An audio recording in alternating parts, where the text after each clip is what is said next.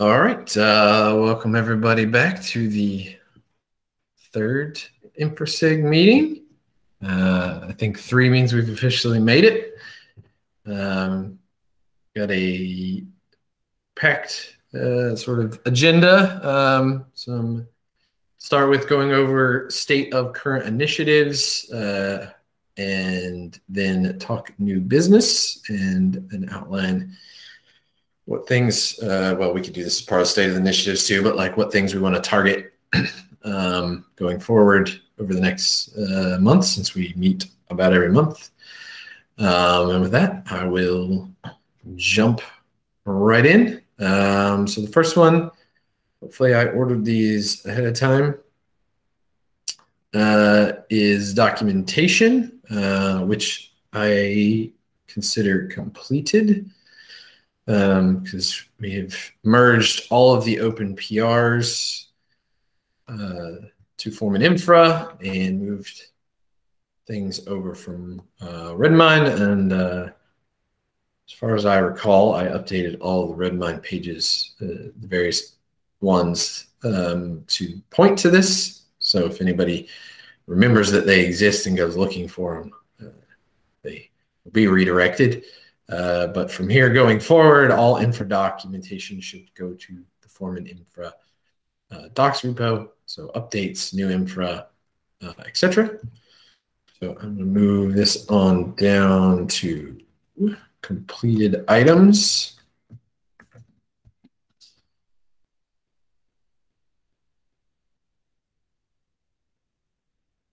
All right. Any comments or questions on the docs move completion? All right. Moving down into the larger topic of rack space migration, but really the first item is the web server. And Evgeny, give us the dates have come and passed for this, but go ahead and just give us an update on if everything came to fruition. I don't remember if I hit every single of those dates, but the web server is gone. The new machine is up and running, and we also moved the Debian repositories behind the CDN, basically in the same move. Yeah. Oh yeah, and there is still like a disk backup of the machine lying around on Rackspace. So if anything's really important, we can still fire it up. But the main machine and just the cost is gone. So the VM itself was destroyed. Yeah. Very cool.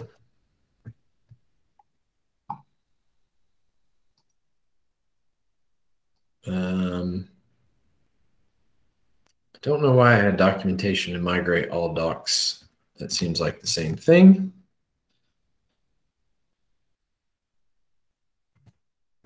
I think I just kind of go down the list here. So now for Rackspace migration, we've got the Jenkins and Foreman / Puppet server to go. We had built out last time a plan for the Jenkins. We did not have a target date because we weren't sure when somebody was going to be able to get to that. But I believe we were saying that should be our next target, and then finally do the Foreman Puppet server move. So I will at least ask if anybody, based on what they've got going on or whatnot, want to take ownership of moving the Jenkins right now.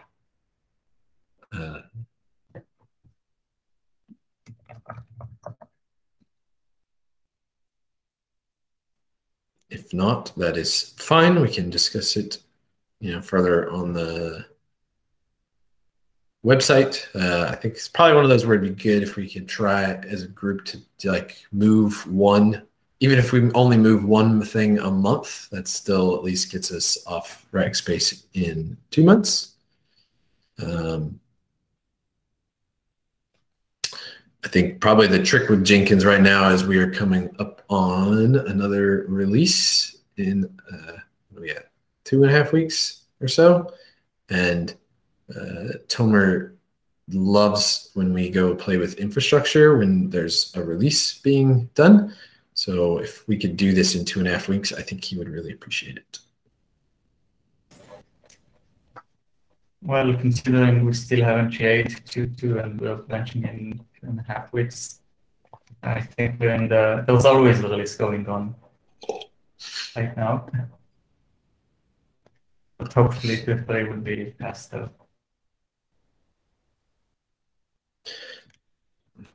Maybe this would be better though to target sometime after RC1 for Foreman 2.3. At least then you have an RC out there, and if we break stuff. Yeah, we'll have a couple of weeks anyways with the RC, so and hopefully by that time 2.2 will GA. So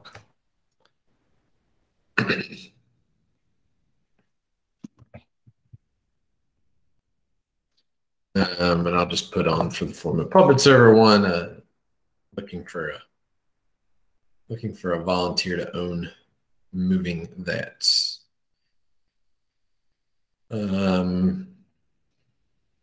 I don't believe there's any updates on Redmine migration. We currently don't have an owner for that either.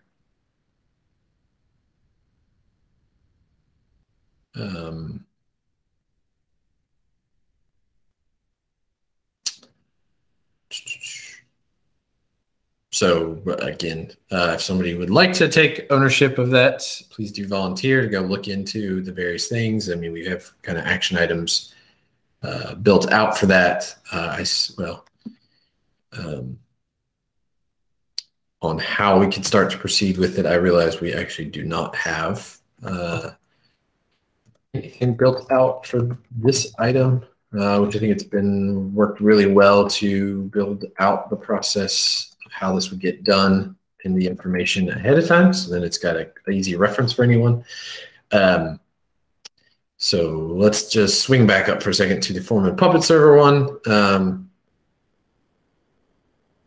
Wait, I should know this. What is the current host name for this guy?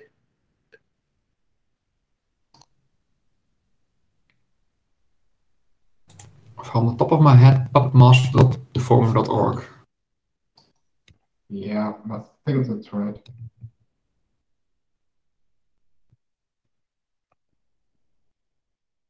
Okay. So we don't really, I guess, suppose we don't, well, is that I don't know what I'm saying in my head. Sorry. Do we need a new host name to be able to make this migration easier, or is it better just to take an outage and keep that host name? hey. Sorry, go on. Yeah, I would like to decouple the host name from the service name and then just CNAME the actual service name. I think that we don't actually have that host set up in DNS. We only set it up on inside our info.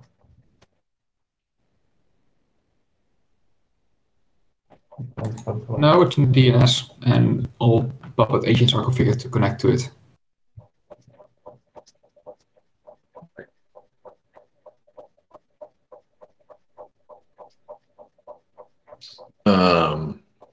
Okay. So, well, so what are we thinking for the service name? Similar pattern to what we've done with other infrastructure?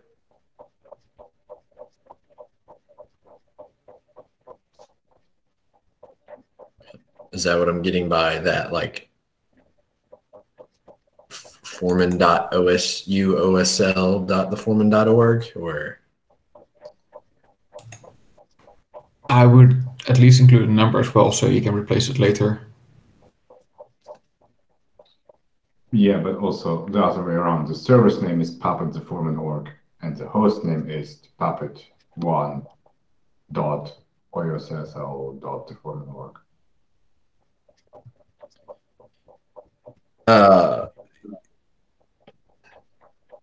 Given it runs Foreman with a Puppet server on it, do we want to move to a naming scheme that represents that it's actually the Foreman server, not just the Puppet server? So it's foreman.theforeman.org. Well, the name sort of indicates why we have it. It's for Puppet, and Foreman just happens to tag along. It does, but every time I've ever gone to that host, I do it because I'm using the Foreman, not because I'm using, like, Puppet is the back end for it, but I'm using the Foreman side of it, which is always what confuses me because I always forget that I'm going to the Puppet server, but I'm going there to use the Foreman that's there. Well, I would propose that we actually have two service names, both foreman.theforeman.org and puppet.theforeman.org, and make sure they both work.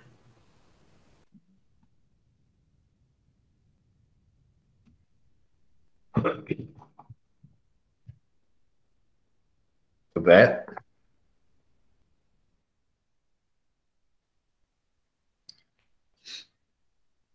is what I understand is the proposal. And then what is the proposed host name then? Is that the one that gets the number? Yeah. And we might as well include the actual location, like we do with other services.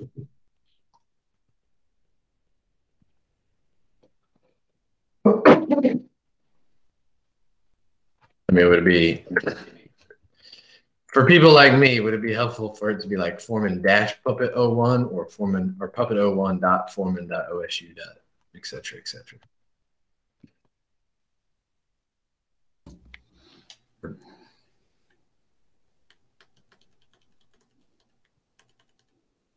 Or do we have zero? A dot is a bad idea because then you introduce a new domain. And a dash could work, but then it will be inconsistent with all the other host names.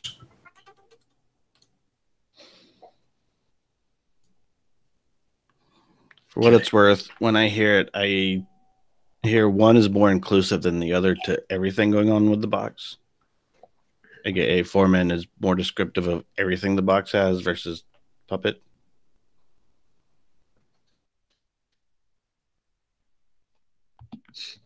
So instead of like Puppet01, Foreman01?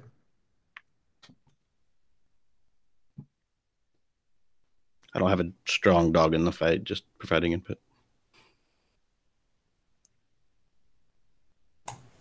You could also go for something like management or MGMT01. Well, I'd be okay with management. If we go with MGMT, I think we're just adding to the same level of confusion. People are going to think we switched to a new config provider. Naming things is hard, but let's not waste all of the meeting on that. I was timing how long before you said that, Tomer. This is the fun. Naming is the fun part. Let's call it Barished. Or once. It's the best part. Okay. Only if you have a beer. All right, everybody go get one. Come back in 2 minutes. Break time. All right, so then we'll move to action items. And what, just like we did with Jenkins up there,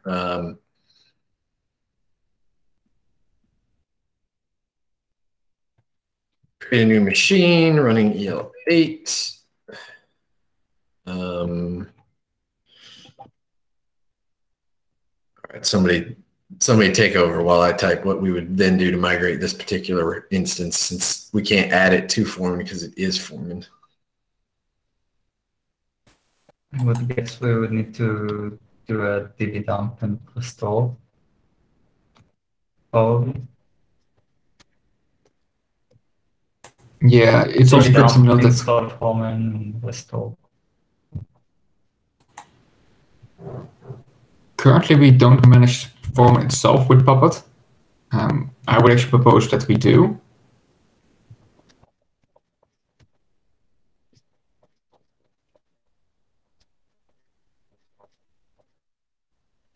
Maybe what is it? What would that entail, or what does that mean for this process and what we're doing here? I think normally what I would do is start managing Puppet as well on start using Puppet to manage Foreman on the existing server in node mode, see what it changes and make sure it's all managed.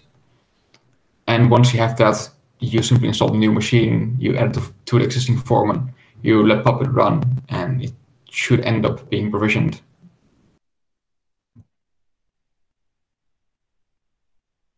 So as in you add the new machine to the existing Foreman to install and set up Foreman on the new machine before you then switch the existing Foreman to this machine? Yeah, essentially, at some point, you start turning everything off, you do database dump, you import the new database, you probably want to copy all the certificates, and I'm not sure what else is there in state. I haven't looked too often. I wonder The if first this is a good chance to check our instructions in the manual for backup and restore and make sure that they are correct.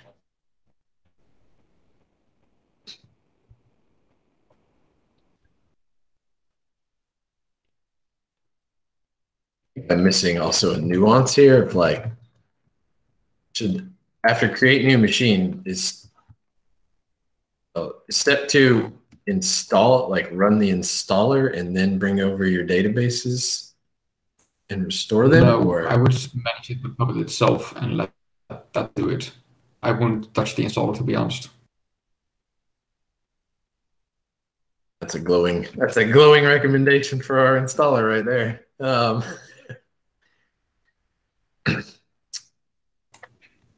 To be honest, I think I never really ran the installer on production machines. You know this is being recorded, right? Yeah, well, I think my production machines were installed before the installer was a thing. Oh, there you go. I did not put this before. I think it's probably in the discourse, but in chat is at least a link to the edit for this if anybody does want to just edit or add things as we go. But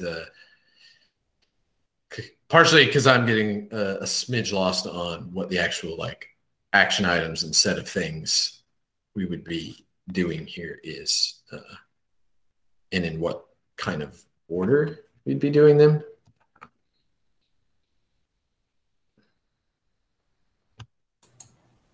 I would start with managing the Foreman instance itself with Puppet on the existing server.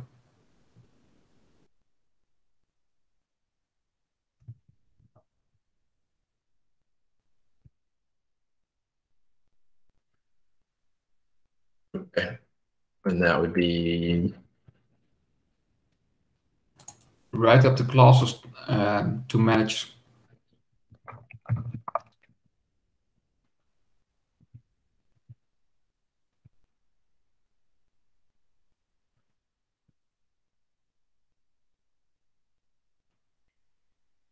Do you have the right configuration?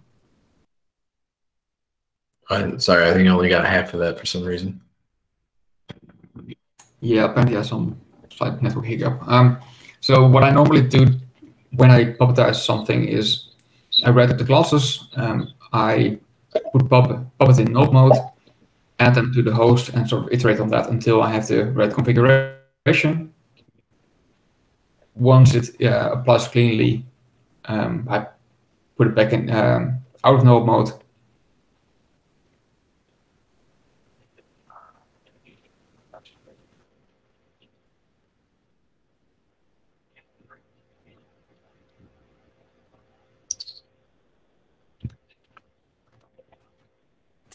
Yeah, so then next I would integrate the machine. After that, I would add existing Foreman, add the right classes, and then it should have a Foreman installed. That's probably includes an additional database, but that's okay. You can dump that the existing space of the one.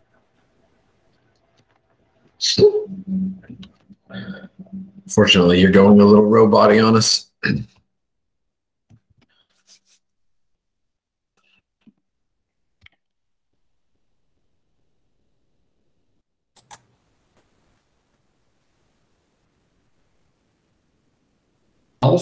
certificates is one of them, but there might be more.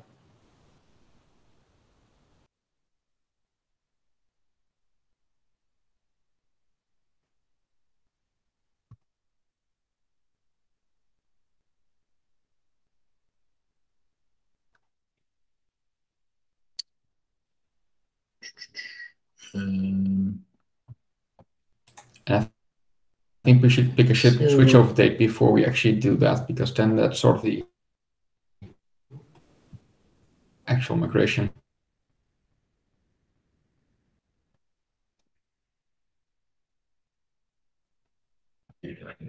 This part is the actual migration, or the...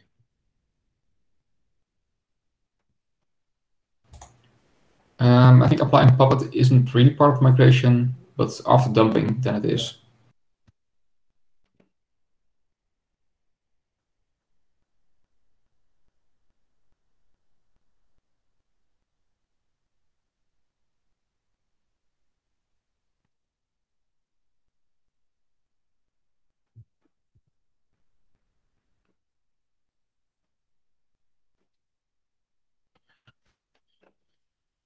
All right. I will just encourage folks to just kind of move along, since that's a pretty good outline, is edit anything in there that doesn't make sense or is out of order, or any additional steps anybody thinks of.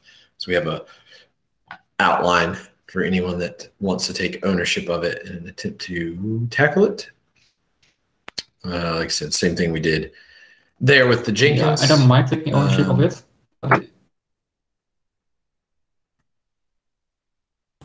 Yeah, I don't mind taking ownership of the Foreman and Puppet migration, but I can't promise I will get to it soon.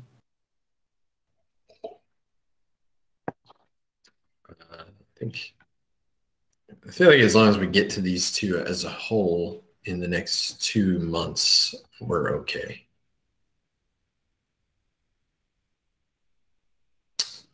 All right, moving down, we talked about Redmine migration. Do we have any new information or updates around ARM builders? Last time we had noted that we were the builds are disabled as of 2.1. They're still there supporting 2.0, and we need to do some decision around if we're keeping ARM.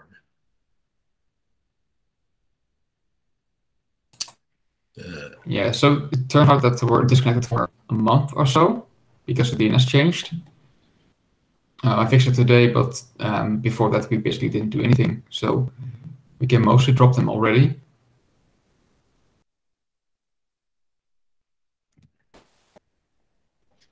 I would say let's drop them for now. Anyways, we haven't been building down for a couple of months at least. And if there's enough demand, we can revisit this.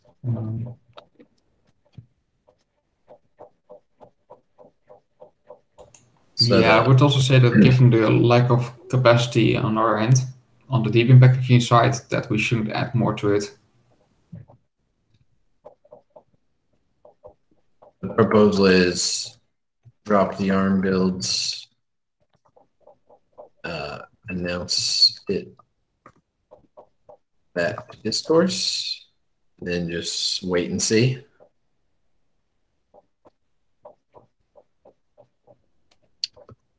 To actually drop the ARM builds, what actions should we what actions do we need to actually take, or should we take to I guess clean things up, or should we just break DNS again?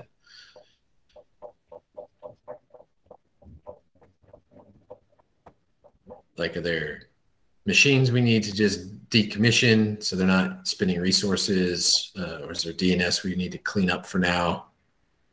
I think last time I looked, the machines on scale were actually disabled. No, I fixed that. Scaleway changed their DNS, so the connection broke. But I've now put it into the correct DNS again. Anyways, those machines are going to be dead in a couple of months once Scaleway drops the support completely. So do we need to keep them running still to support 2.0?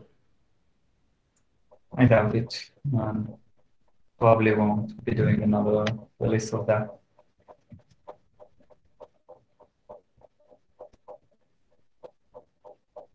And even we are. Can we turn them off?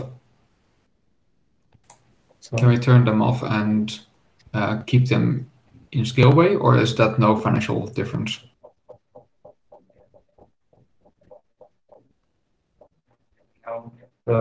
Charging us for machines that are off. But to be honest, I don't see another 2.0 release before GA, which for 2.2, which will probably be in a week or so, meaning that we won't be using them anyways.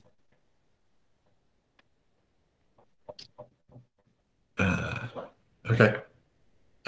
Who actually has Scaleway access to do this that could own going and doing this? Really? Destroying things is easy. So I can.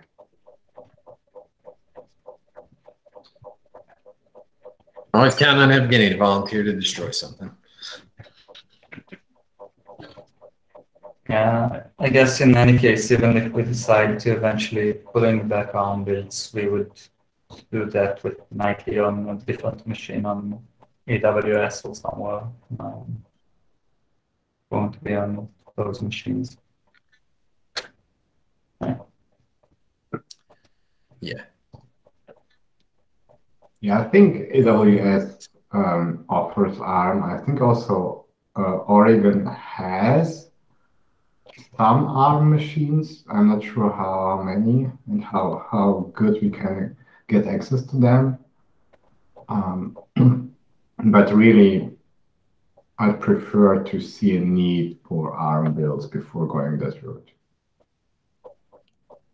Yeah, so far, well, there was one person who offered to donate ARM builders from the community, but even they weren't actually using it on ARM. It was more like, oh, you need some machines for that, I can donate some money, but they're not actually using it. Nobody actually said, no, please don't drop ARM, we rely on it.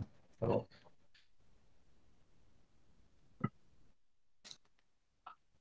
All right. Well, let's go with just turning them off, saving those resources, and and reducing our matrix. And if someone comes along and really wants it, we can then discuss it as a community. The effort to what it would get.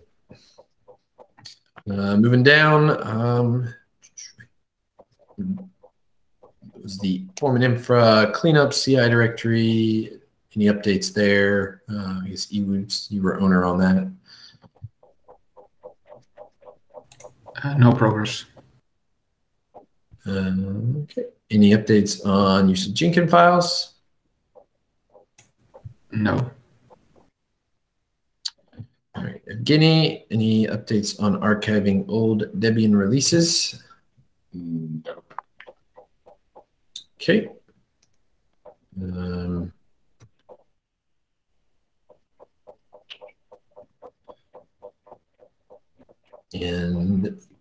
I need to put this on the agenda to discuss that further, but it will go down at the bottom. So moving on to new business. Replacing Travis with GitHub Actions/Jenkins for Puppet modules. I'm going to assume that's Ewood from my knowledge of what he's been working on. I think I wrote that. Oh, did you write that? Well, he can give the update. After talking with everyone about that. So basically, it's right now the problem is that releasing modules is really painful. Travis limits us to 10 concurrent work jobs or workflows or whatever they call it. And considering that every PR in every Puppet module triggers something like 6 or 7 different tasks, that means that releasing modules can sometimes take several days just because we're waiting on Travis to finish the queue. Now, GitHub Actions has 20 concurrent jobs, and I think it is a bit faster than Travis, but I'm not sure if fast enough. And we've been also migrating some JS tests and other stuff to GitHub Actions already. So I'm concerned that we will hit the same wall with GitHub Actions, just in a different point. And then there's the question of should we do this on Jenkins, or can we somehow reduce the test matrix so we don't trigger 7 different jobs for every single PR or commit?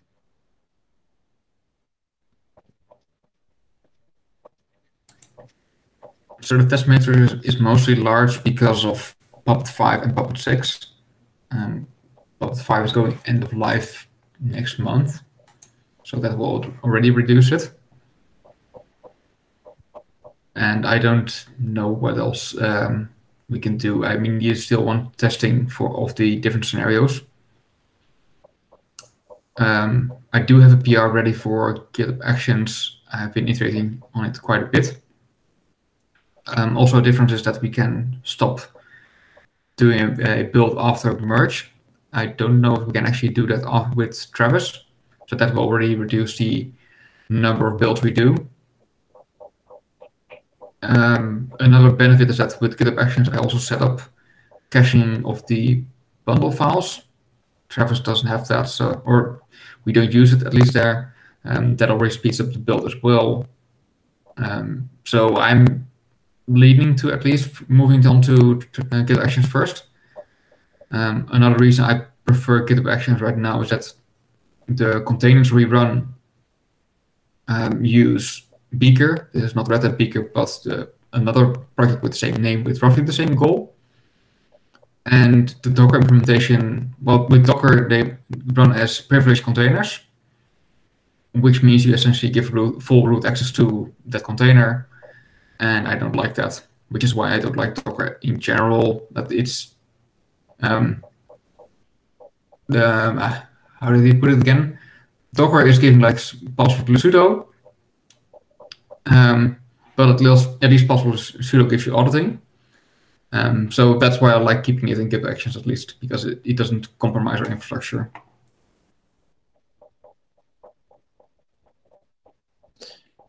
It sounds like too, with the higher limit, we in the progress so far, we can move to GitHub Actions, free up, get a higher limit on our concurrency, and then just monitor it and reevaluate if that's still causing us pain points, or if we are feeling good about it, or we're not being blocked or hindered by it, and reevaluate in future meetings if we need to take further action.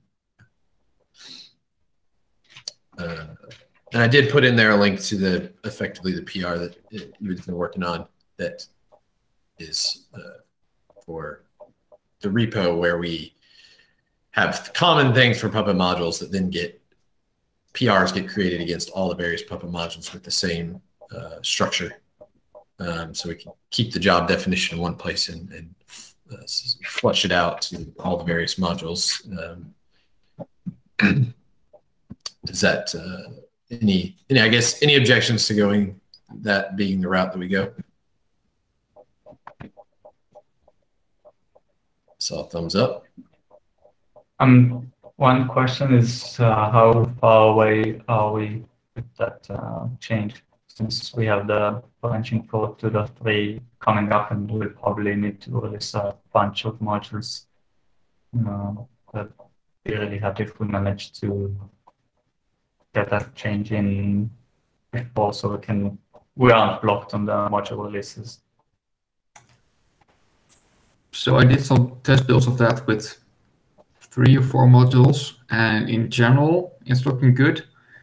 I just need to go over all the individual modules that we have and check them.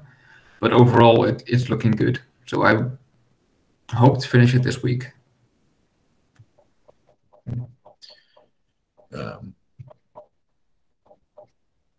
I think we at least could have some completed, which I guess technically does help because then we're splitting across 2 infrastructures, so we get even better concurrency. Yeah, 30 jobs, 20. Yeah, okay.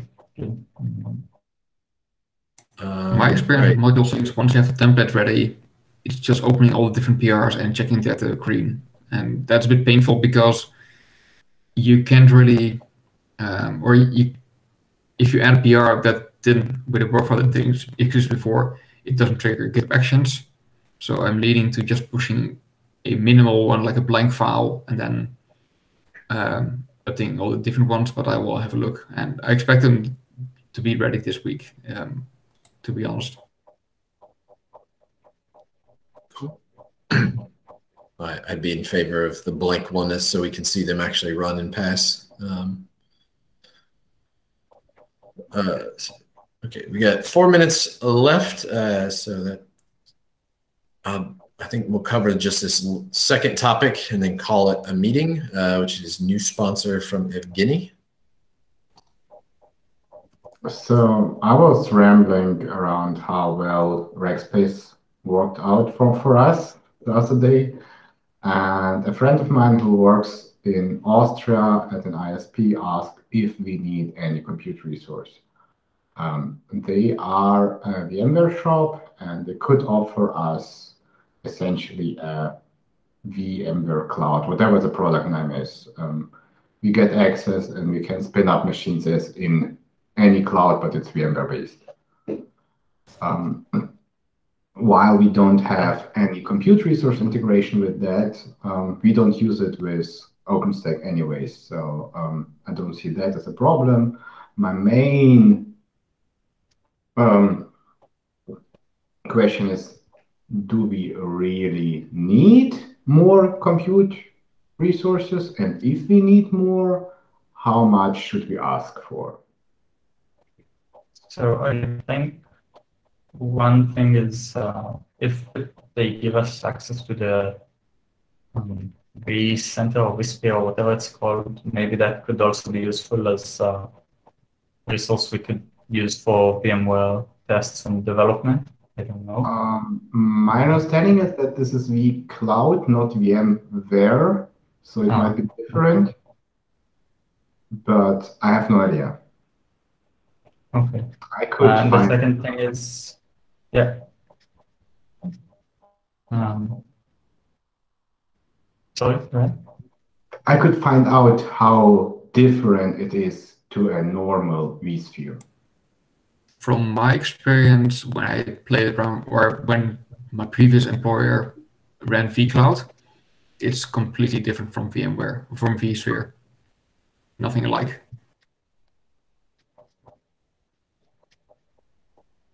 And in that case, I think I don't see a need for more Jenkins nodes, but maybe we could use that to reduce the AWS load, which is, I think, right now the one we're paying the most for.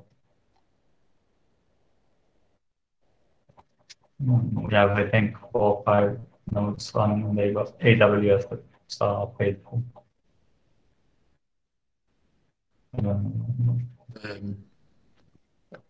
I know you said that we I mean, we could look at not reduce, like just adding nodes and then using that as a way to reduce the slots per existing nodes, because I have heard from some developers that sometimes they see like jobs take too long or crash out for various for reasons, and I've seen, it seems like, cases where that's could be indicative of, because it's set to so many slots, that if it's like, say, 3 Catello jobs all align on the same node, they have the potential to like crush the box because they're overusing the CPU and memory and database, and all the pieces and parts and things, and the parallelism of it all can crush the box. So this could be a way to like help reduce that pain point by adding more nodes and reducing the slots on the existing nodes, like, is another way to get capacity.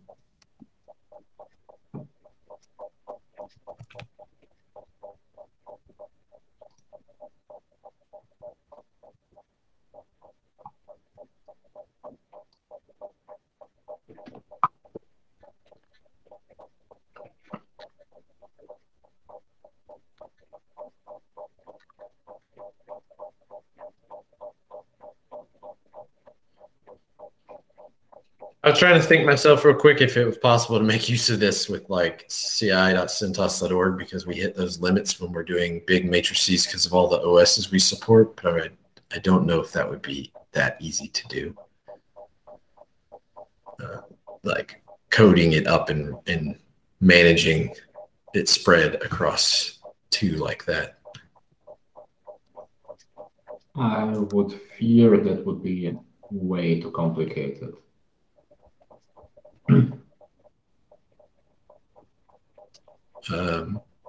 But we can, think on this. We can talk about it more. There's some questions to go ask and look into. Like, can I put the company down that offered, Evgeny? It's Conova, C-O-N-O-V-A.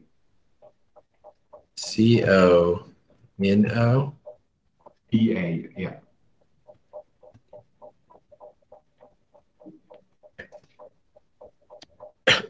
All right. So like I said, sorry, we're 2 minutes over. We completed 2 items, built out some new items, added some owners, things to tackle before next time, and I will update the agenda based off that. If you take ownership of something or want to or start working on it, do please post the InfraSig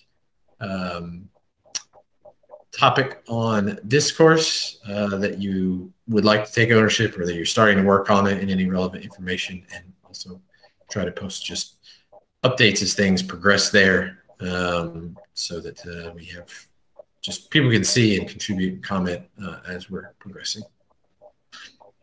And thank everybody for their time and contribution in coming. Look forward to seeing you next time around, and for these updates to the infrastructure.